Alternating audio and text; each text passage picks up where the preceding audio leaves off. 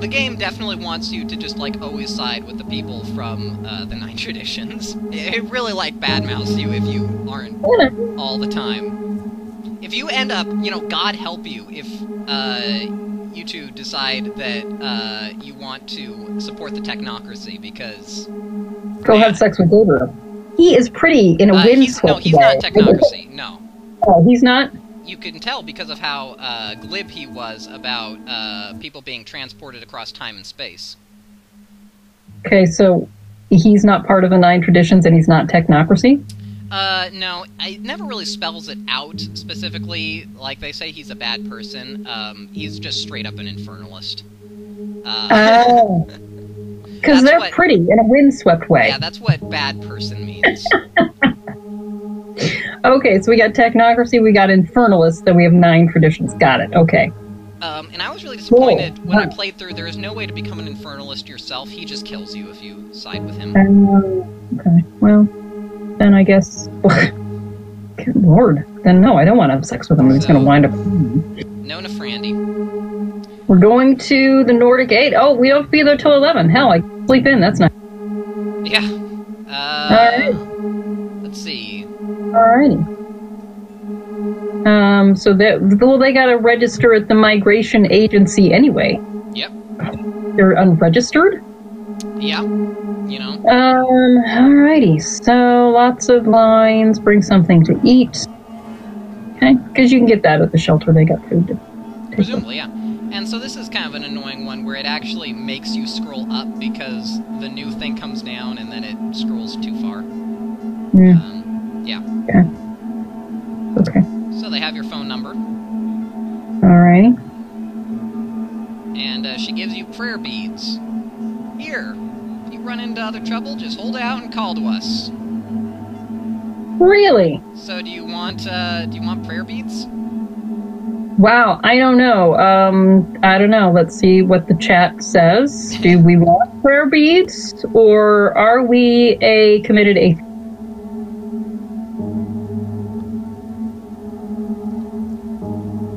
Three people viewing, yeah. We've gotten some other people.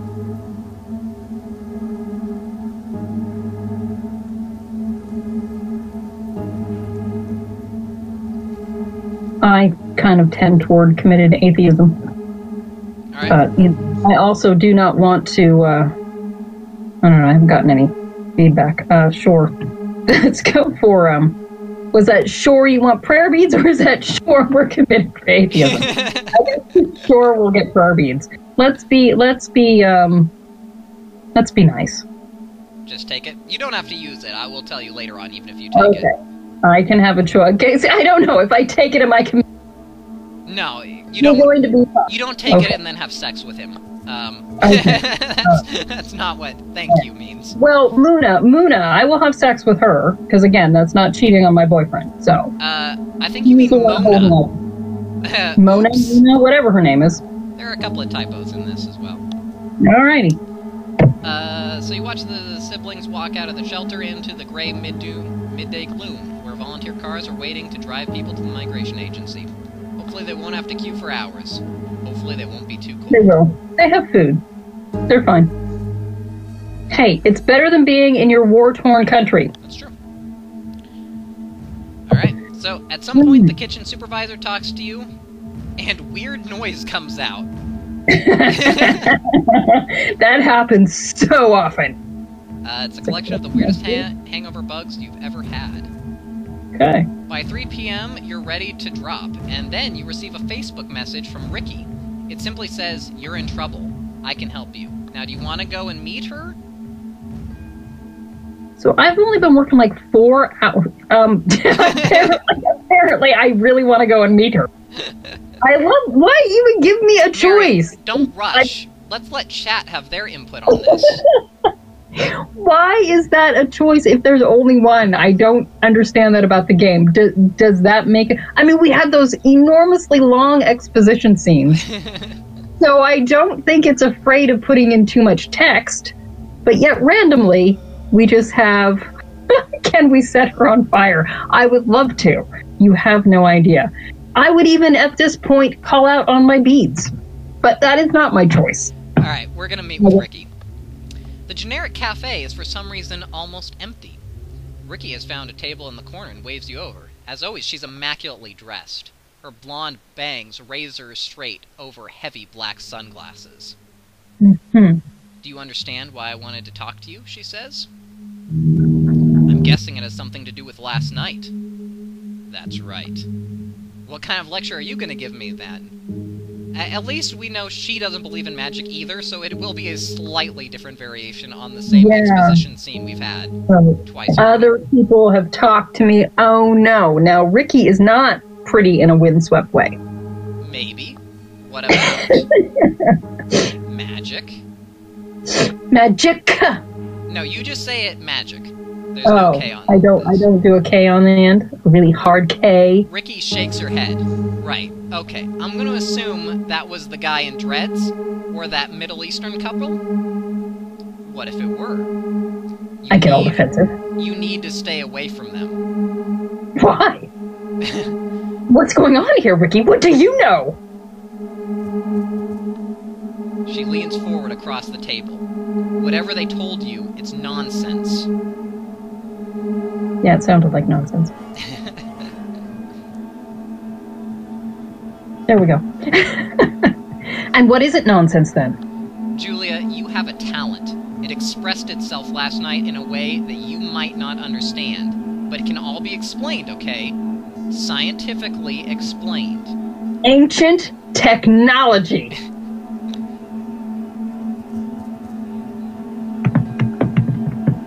Yeah, unfortunately I have to wait for the thing to come up. Yep. Oh, really? How? I don't know if you're ready for that just yet. Suffice to say that you have a skill, and I'd like to help you develop that skill. I'm part of an organization that helps people like you. Do you have skills?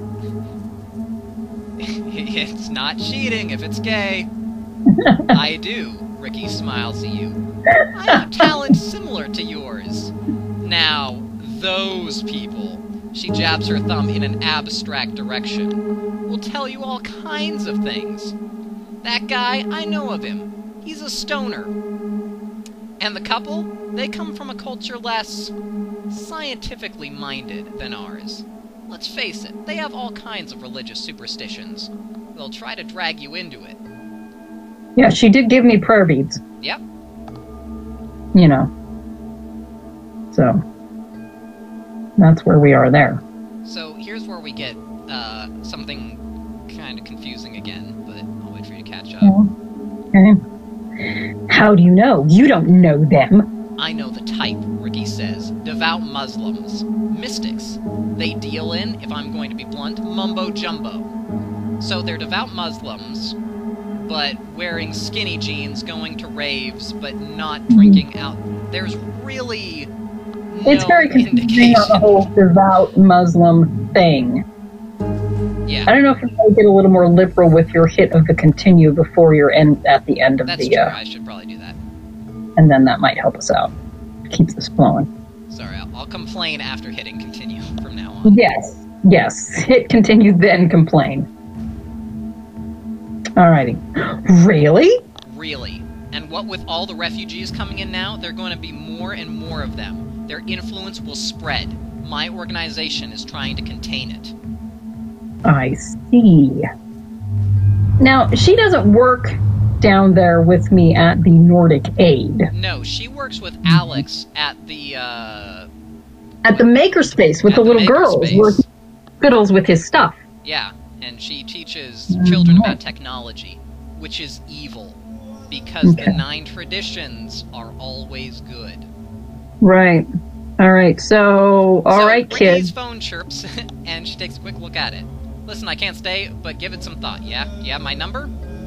All right. Do we want Ricky's... No, Ricky's a her, I believe. Just so we get genders correctly here in... So no, I do... no, I don't have her number. All right. Or do we say yes? But no, we'll say no, I don't have your number. All We won't lie, because lying is bad. This is also kind of a confusing one, because, like, I wasn't sure originally if yeah meant we, like, got it, like, we had it all the time, because it doesn't say, like, you lie or something like that. Right. Well, it's that whole sure or I'm sorry thing, right? So I think this is what you do to get the number.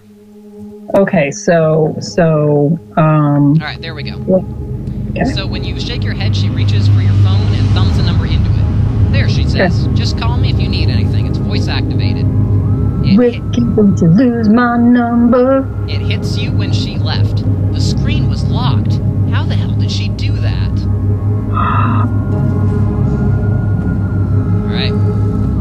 Alright. Yeah, throw it away. Throw it away. Get rid of the phone. Alright. Alright. How did she do that? Oh my goodness. In normal life. Apparently I'm posting again. Am I posting again? Blog post. Oh god, can we just get through it? Because we really don't care. You get undressed with their eyes. Yeah, men do that. That's what they do. Alright, let's move on. Alright. Oh, he's touching your breast? Wow. Wow, whoa, hey, things are going weird. His gaze is hard and fierce. He demands to know my name. He asks where my husband is. I ask, why do you want to know? Real women don't work outside. All right, so apparently because I'm working outside, you can touch my breast. So I guess this is, I mean... You know what? I don't think they're going to call me a racist if he's touching my breast. I think I have a legitimate complaint then.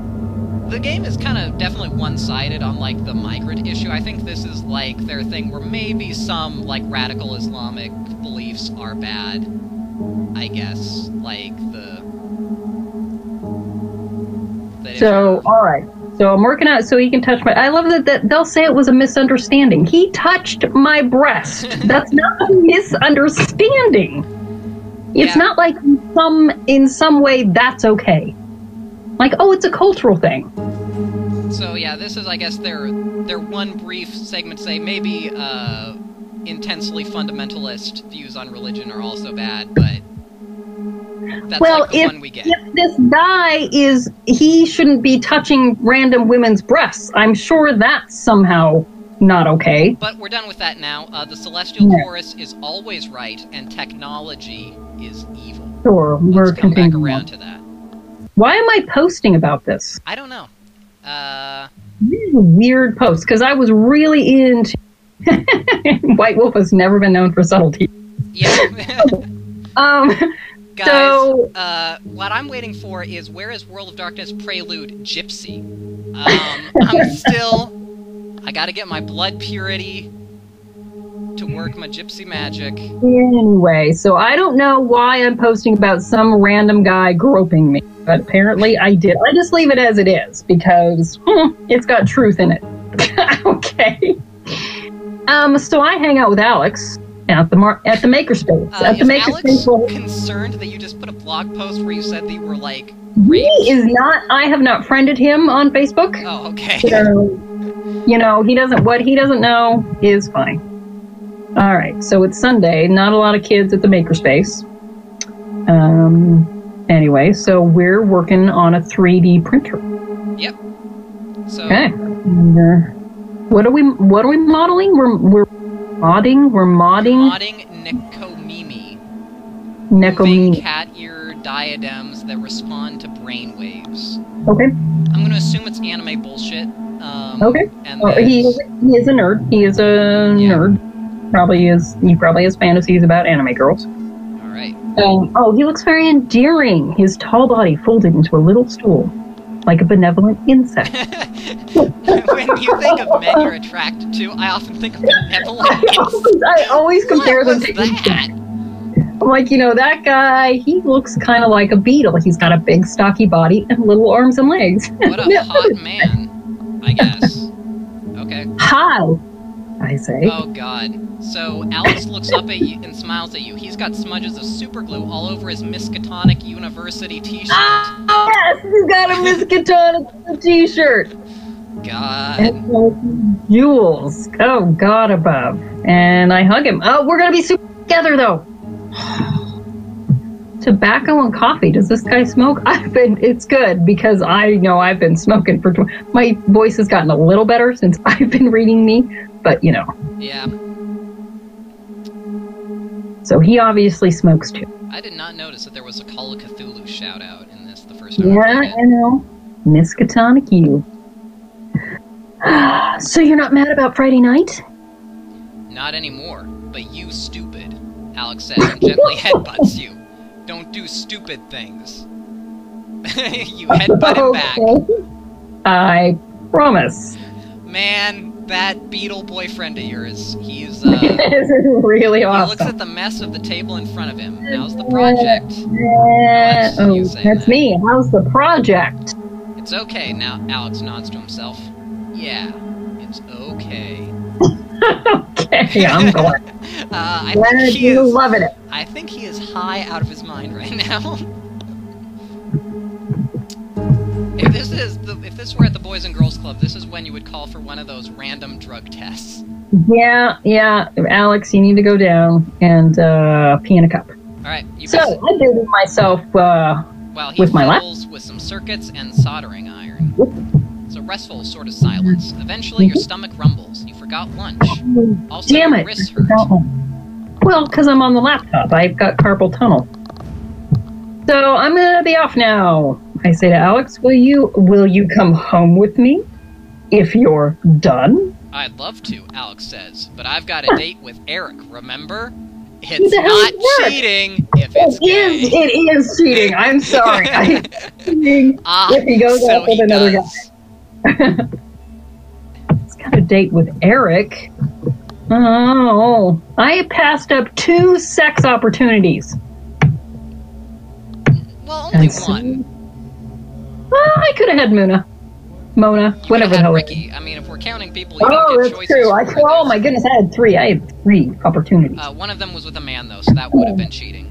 That would have been cheating. That would have been. All right. So Monday, can we have a booty call Monday? Alex nods. Monday. Okay. So I leave him like I found him, fiddling with his stuff, and again, apparently I'm going to bike home. Alright, the rain rakes your face like needles. In this town, you're somehow always going against the wind. It's only afternoon, but it's already getting dark. Headlights gleam through the drops, tires hiss on the wet asphalt, and they've spelled tires the European way.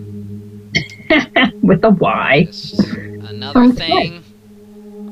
Alright, complain. Hey, continue, but then you complain. You take the shortcut through Pildum Park. Not too dark yet to find your way. You almost fall off your bike as the chain slips off. Shit. You're in the middle of the trees next to a little art installation that vaguely resembles glowing hippos resting on the ground. Someone is sitting on one of the luminous humps. He gets up to hop off the bike. He gets up to hop off the bike. Is this Gabriel?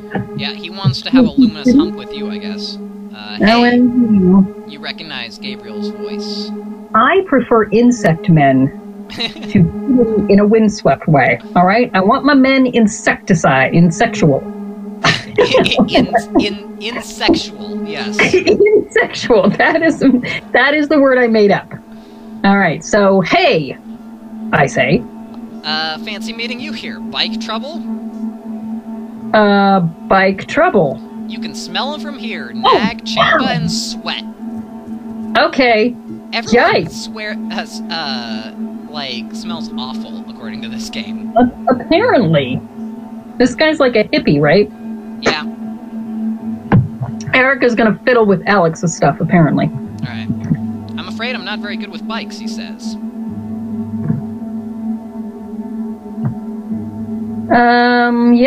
It's okay. I can just walk it home. I'll walk you, he replies, and just like that, he's next to you. Cigarette? He holds one out. Maybe the cold or the dark or the frustration. You normally don't smoke, but for some reason you have a craving. If I don't smoke, then Alex smelled his tobacco. It's horrible for non-smokers to be a smoker because the stale smoke is disgusting.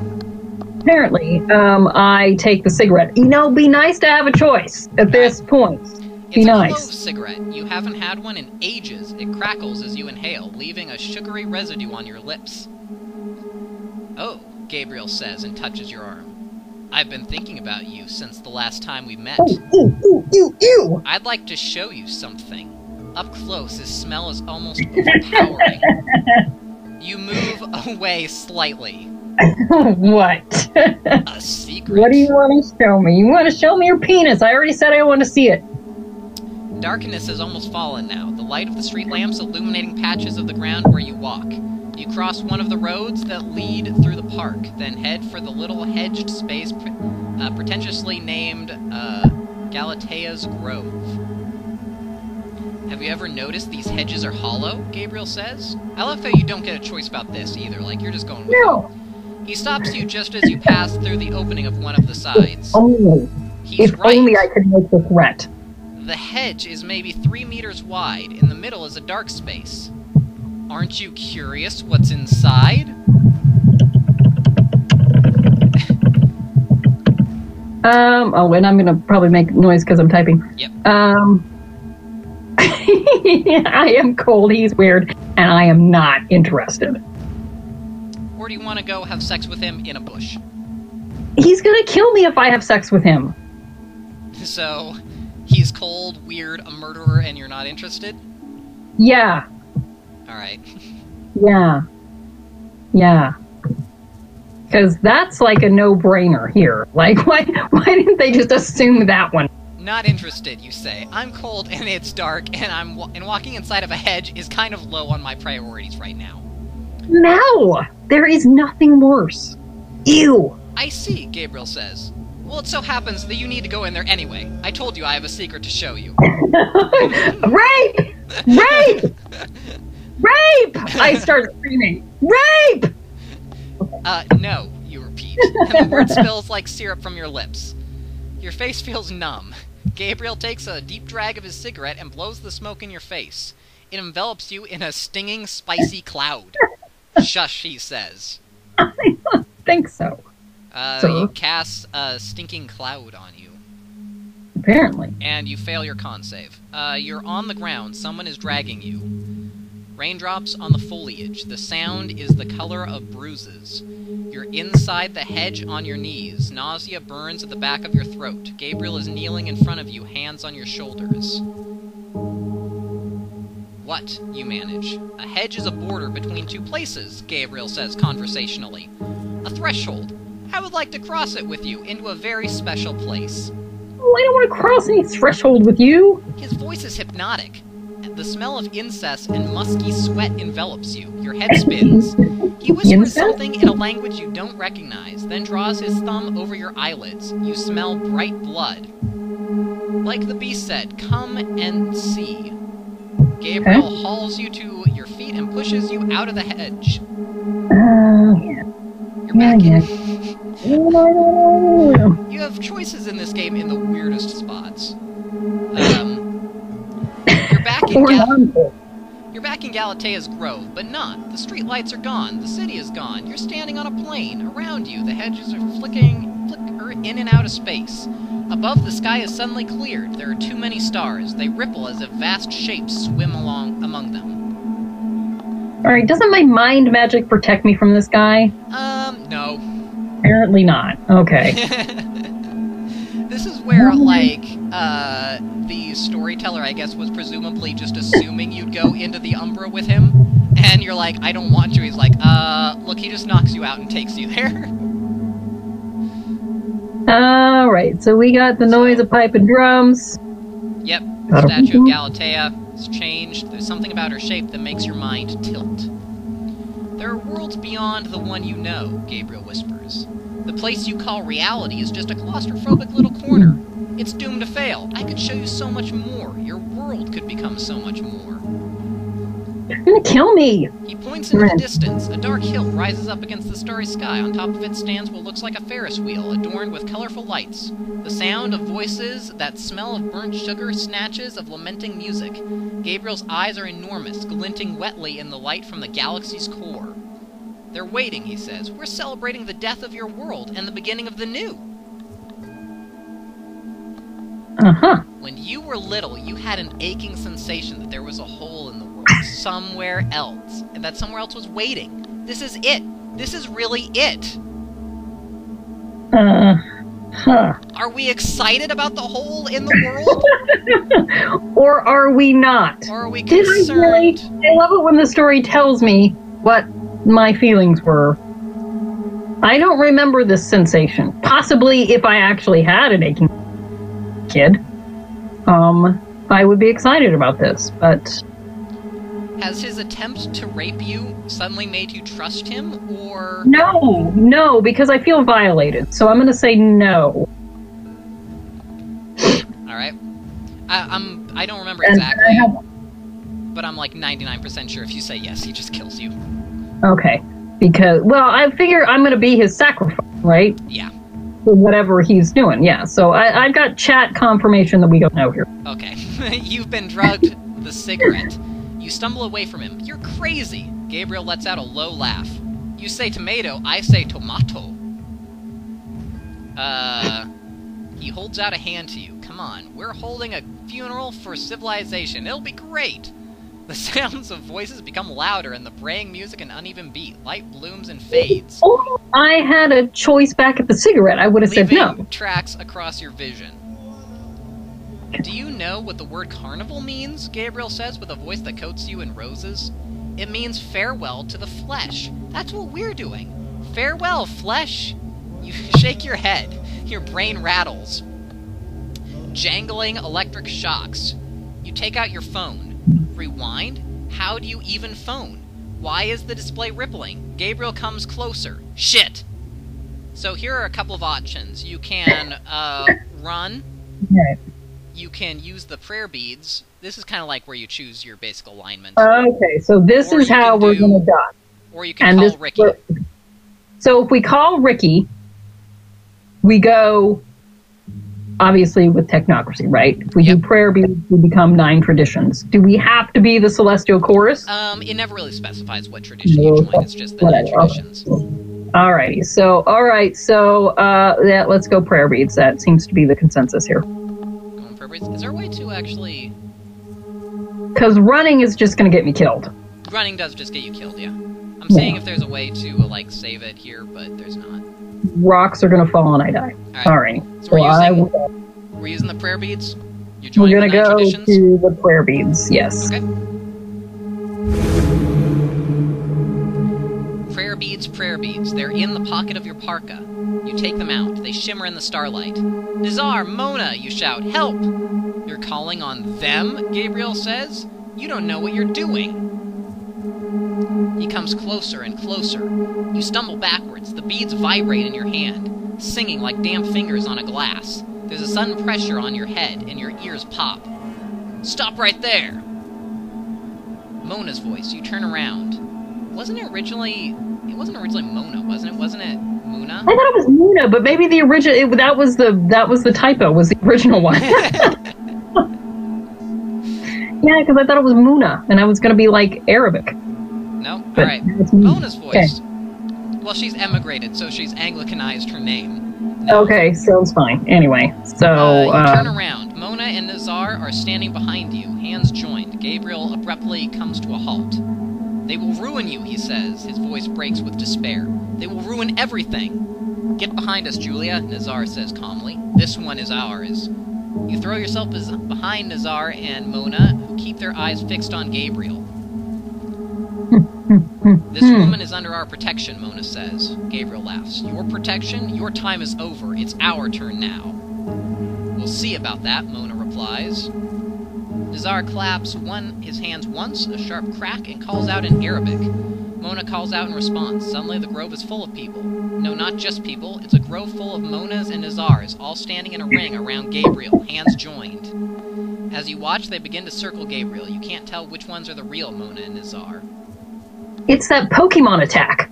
Yeah. Gabriel tries to break out of the circle, but is thrown back as if by an electric fence. The circle spins faster and faster. They're chanting now, in the same words over and over again. Nizar calling out their baritones, Mona's sopranos responding. You can't stop me! Gabriel shouts. He raises his arms and opens his mouth. Something between a scream and a song emerges. He sings the world out of focus. He claps a rhythm and the cracks of his palms like explosions.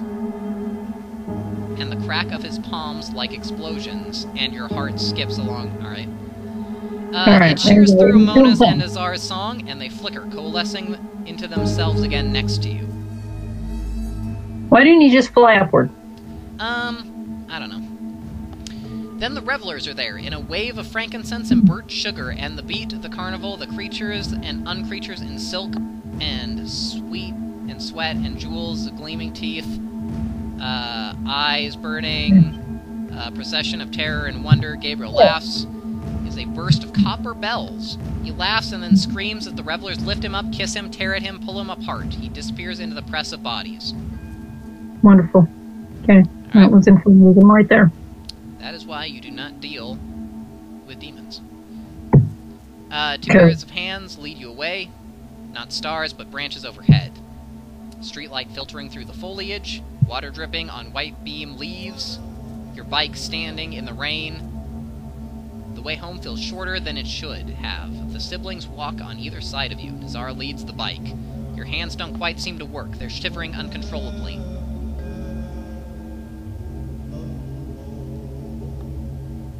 Okay. Ooh, I get to say a swear word. What the fuck happened? Where did I just go? Sideways, Mona says. Oh! There are parts of this world that are invisible to normal people. You stepped into one of those parts. It's a good thing you called us. That could have ended very badly. Yeah, I could have called Ricky too, but I won't tell her that. But who is he? A perversion, Mona says. But you don't have to worry about him anymore. Let's get you home.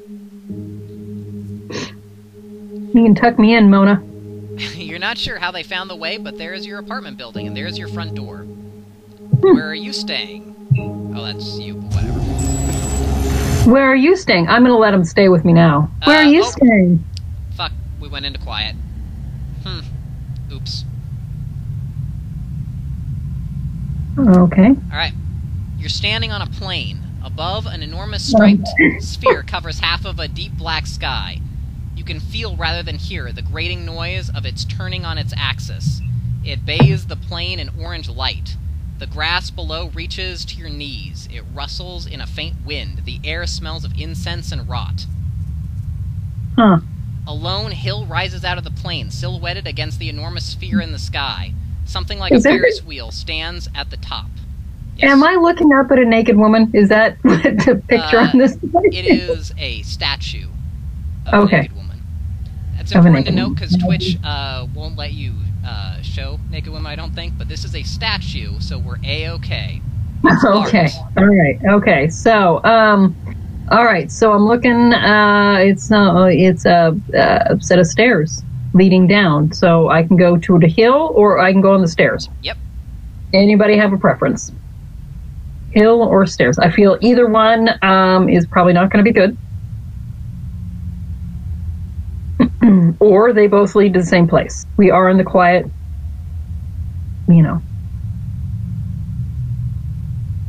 hill. Let's go for the hill. Alright, we're going hill. Hank. We're going to go meet Hank in the hill.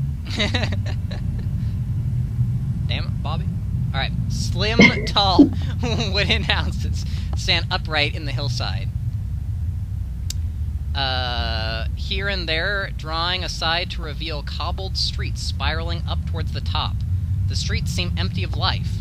You walk between the narrow houses, paneled in the dark wood. Cool, reference. The windows and doors look strangely flat. When you walk closer to inspect, you realize that they're all painted on. You walk on through the streets that become steeper and steeper, winding around the hill in swirling figure eights. You finally arrive at the top, a cobbled plaza where the air smells like burnt sugar. All right. The wheel rises up before you, its gondola swaying in the breeze. There are still no signs of life, no noise except the crack of the gondola and the background rumble of the planet turning on its axis. All right, we exploring the plaza, or are we stepping into the gondola?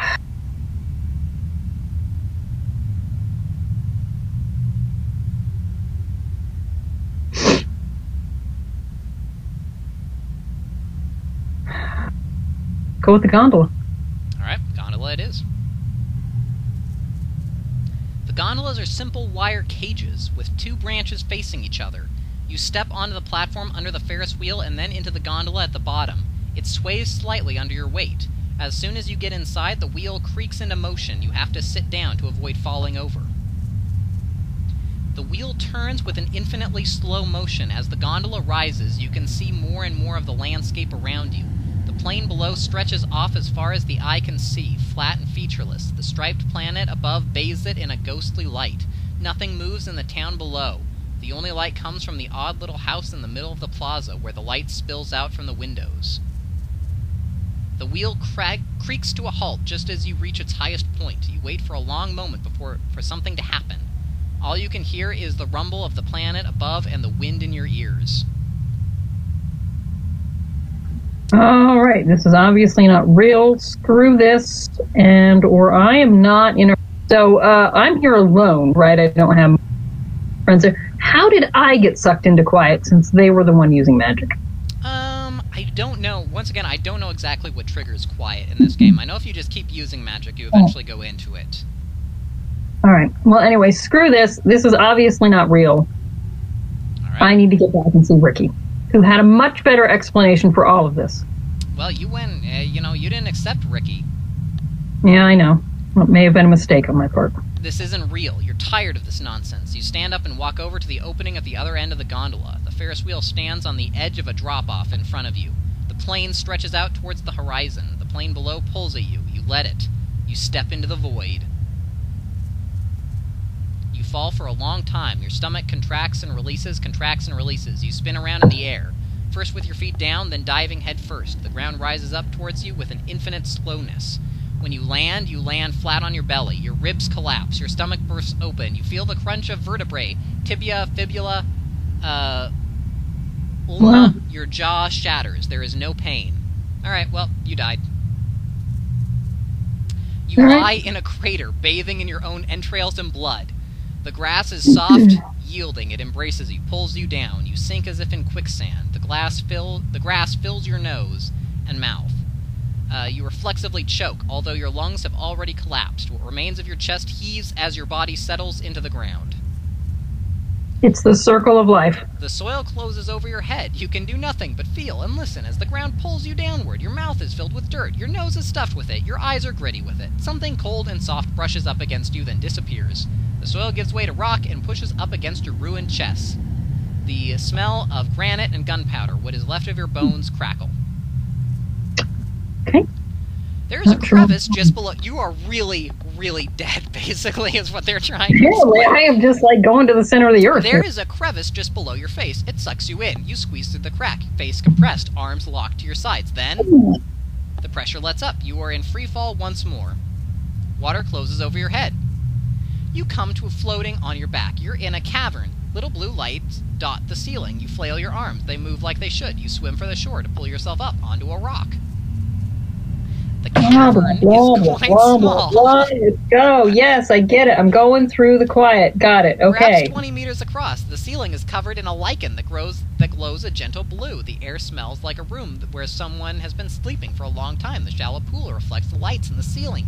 And something else, a figure crouching across from you. It looks like a man, but his head is crowned with a deer's horns. He's watching you with eyes gleaming in the faint blue light. What I want to know is, what the hell does a room smell like where somebody's been sleeping for a long time? What is that smell? Once again, we're back to stale sweat.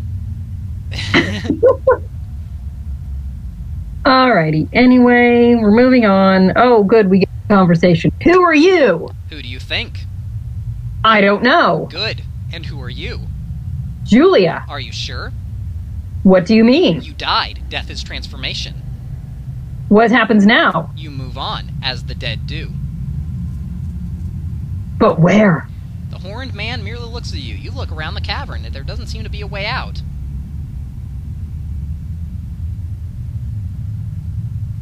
Sorry, I gotta wait here. It's alright. There we go. How do I get out of here? The horned man is silent.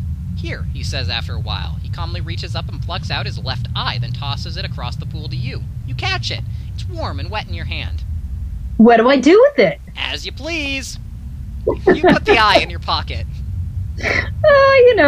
Bite into it. Juicy.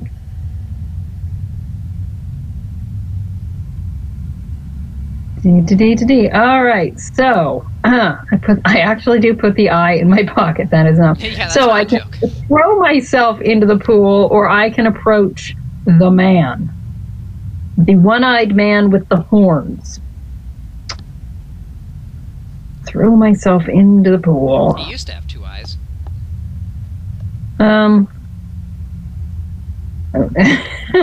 Apparently we're going for the guy. All right, get some. Yeah, pretty much.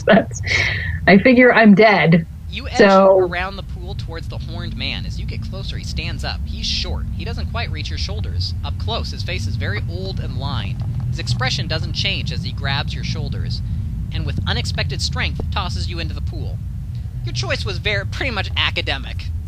Yeah, okay. The water closes over your head. Your lungs fill with water. You refuse to panic. You merely spread your arms. And fall. I was going to give him his eye back, but The concrete floor is hard. Your jaw cracks again. You cough up water. Where am I? You're in a seemingly endless corridor. The opening you came through has vanished. Suddenly it hits you like a blow. You have a body, and the body is tired and hungry and thirsty. There has to be a way out of here. You start walking. You walk down the corridor for a long time. Nothing changes. You wonder if you're getting anywhere at all. The walls are featureless and smooth. Your feet make no noise. Sometimes you think you can see something moving in the distance, but whatever it is stays just out of view. Oh, I'm eating the eyeball. We don't need to wait, I don't think, to consult with chat. No, I'm pretty sure eating the eyeball. I'm pretty sure chat knows the right choice. Yeah, no, we're eating the eyeball. Alright. You put the eyeball in your mouth and bite down on it. It bursts on your tongue in a flood of tangy saltiness. That's so You force gross. yourself to swallow. Was this the right thing to do? Who knows? Nothing happens. You keep walking. I ate some guy's eyeball. That's cool. The thing in the distance is indeed movement. You break into a run. There is someone there, trudging down a corridor. Hey, you shout. The figure doesn't react. You get closer. It looks like a woman about your height. Hey, you say again. The other person stops. You touch her shoulder. She turns around. Your own face stares back at you. She gropes along the wall. Her nails catch on something and she pulls. It's a door, and it opens. The other side is your bedroom. Someone who looks like you is in the bed, eyes closed. The girl with your face takes your hand and leads you over to the bed. She pushes you onto the mattress. Then you, who lies on the bed, moves slightly to leave you room. You lie down next to yourself. On the other side of yourself, the girl with your face lies down too. You open your mouth to say something. Your mind goes blank. Hey, there you go. All right. Oh, do I get to have sex with her, or... Nope, you found some friends, Mona says. We'll be all right. And then they leave you at the front door and walk away in the rain. So... wow. Now she just, wow. She just rejects me. All right, so what, this is me... Okay, some of what Gabriel said rang true. I didn't like him before originally when we tried to have sex. I didn't like it when he tried to rape me. But now that I've seen him torn apart by the demons he summoned, maybe that is what I want to do. I'm thinking that's what I want to do.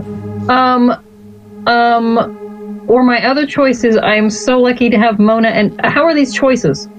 I don't know. I don't understand. Apparently, I'm lucky to have Mona, and Alright.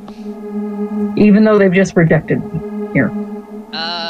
Sideways worlds? Sideways worlds. You think about back to what Mona and Nazar dancing. It reminds you of the Sufis.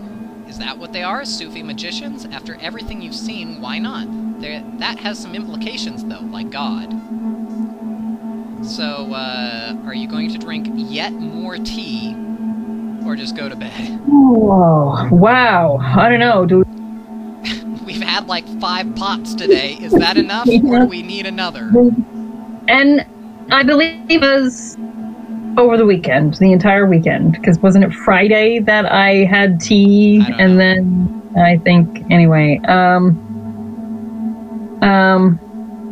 hey, no, apparently there's a wonderful woman in my bed, so I should go there.